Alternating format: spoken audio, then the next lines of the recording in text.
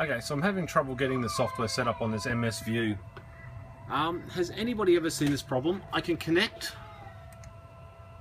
I'm connected. When I hover over it, yet unable to read embedded log data from control. Unable to read log data from control. Modbus. That number there. Now I know watch power uses Modbus, and I've tried uninstalling that, removing it completely, taking the cable out. They're both hooked up with eBay type connectors. I've swapped the USB to RS232 connectors over, and it still has the same problem. So it's not the connectors, it's not the fact that there's two Modbuses running simultaneously that I know of. I fix computers for a living and I can't get this one.